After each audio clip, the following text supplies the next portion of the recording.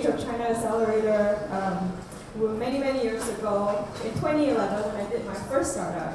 Failed completely. It was so bad. I don't even dare talk about it. I was trying to go up against C-Trip at that time. So now you know why I failed, and not a big deal.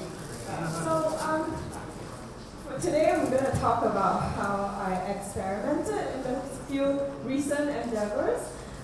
In the past, what I did was I always, after my failed experiment, I was very dejected. I went to work in corporate. I worked for my biggest competitor, C-Trip. And then I worked for Hilton, where I was very, I was very honored to have a chance to lead the entire Greater China team in sales and marketing. And after that, I felt like I was talking to developers every day, real estate developers. And we tried to make the buildings more eco-friendly. We tried to make changes in our operating ways. And the developers were like, yeah, okay, let's do it. You know, how much money do you need? Let's go. And we're like, okay, I couldn't find any suppliers who could help me with this. There just wasn't anyone. It was something that money couldn't solve. That was a problem. And then we realized that maybe I should come up and do something myself. But what should I do? I had no idea. So I knew that I wanted to come up to do a business. It was in my blood. It had to be in sustainability. I had no idea where to start. So I took a look at the UN SDG goals. There are many of them. And I looked at it to kind of have a better, clearer idea of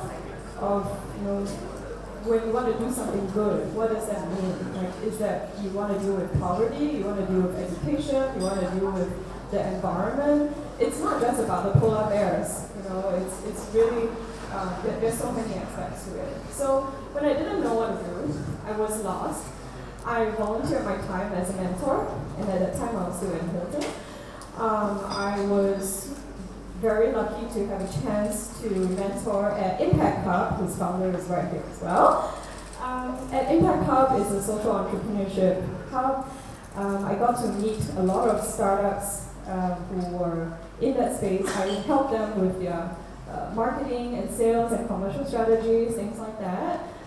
And after doing 3 one-hour sessions, 6 months in a row, rain, shine, stuck in traffic, travel, everything, 78 hours, and about 26 companies, I decided, okay, maybe I get a better feel now. At that time, I decided to narrow down my focus into either sustainability companies, in education companies, or my old traditional field of travel and hospitality. So I met 26 of these companies, all of them. Very varying different qualities. And I thought I wanted to start this session with showing you my this book. It's actually my daughter's goodnight storytelling book.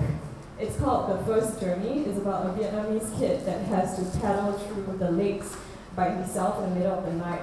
And my favorite part of the book is the way is lost in the rain, and so I wait. When it's raining, you stay where you are. You don't try to go and force yourself in the rain. You get wet, you get sick, whatever, and then you end up doing circles. When it's raining, you stop and you wait. Actually, in entrepreneurship, is a lot about the same thing. But sometimes with our personalities, I'm very like, I want to go. And so I have to remind myself to stop and wait and check and make sure that the direction is right before I go. So while I was, as part of my experiments, 6 months later, a baby later, I decided that I think it's time to start on these experiments. So, as I said just now, one in travel, one in education, and one in sustainability. So I did one of each.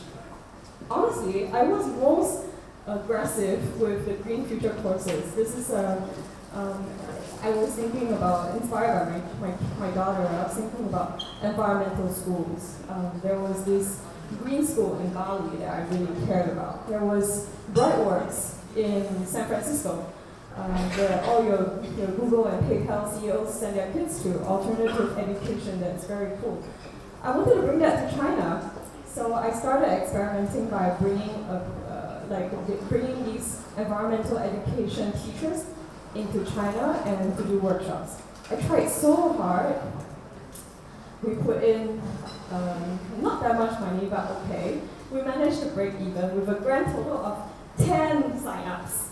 10, that's all. I used up all my media contacts. It was in every single magazine. 10 sign-ups. The market just wasn't ready. It died and crashed and burned, and that's it. Like, it fizzled. Nobody even heard about it. And then I have Camphor Tree Valley, which is an eco-guesthouse I have in Jayne Goh. We're very blessed. It's right by the river where we actually have a water bottling factory right there. The water is so clean you wouldn't imagine that it's in China.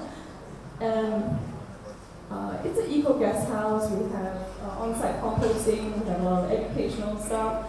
We have eco-picnic, riverside camps, and whatnot. It's small, but you know what? It turned out to be a really good cash cow. So it's not going to make me rich. It's just a guest house. It's 30 rooms, and it just makes slow and steady income every day. I don't have to really care about it. I have an operations team that's in charge, and that allows me to have some income to funnel the rest of my businesses. And then my third experiment was in P.E.T. P.E.T. is kind of like, you go on dates, right? And then you meet different men or women qualified, and you're like, after so many, you're like, I don't think I'm ever going to meet the right person. And so that was how it was with all the startups the 26 different startups. And finally, when I met P.E.T, 2 years later, they were still alive. I was like, okay, this is the one. It's like, this is the guy I'm going to marry. This is the startup I'm going to join. So I was very thrilled when I had the opportunity to join them as a co-founder.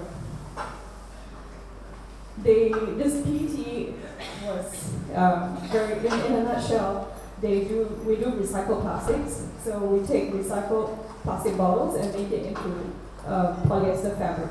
Polyester is 60% of the world's fabric. So this is a huge market.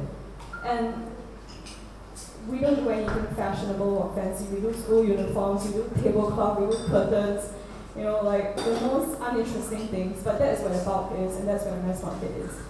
And what I want to end off by saying that check the market reaction. When the market is ready and it's in your favor, it's like a wind is blowing behind you. You can't stop. Even if you want to, you can't. If not, you fall down. There's so many forces in the market that's blowing at you. Make sure that is the right decision for you. And check for that kind of market reaction. If you're on that, you are on a rocket ship, go for it, don't ever stop. And if anyone is interested to hear more about what we do as a company, please come and talk to me. My name is Jayne again. Thank you so much for your time.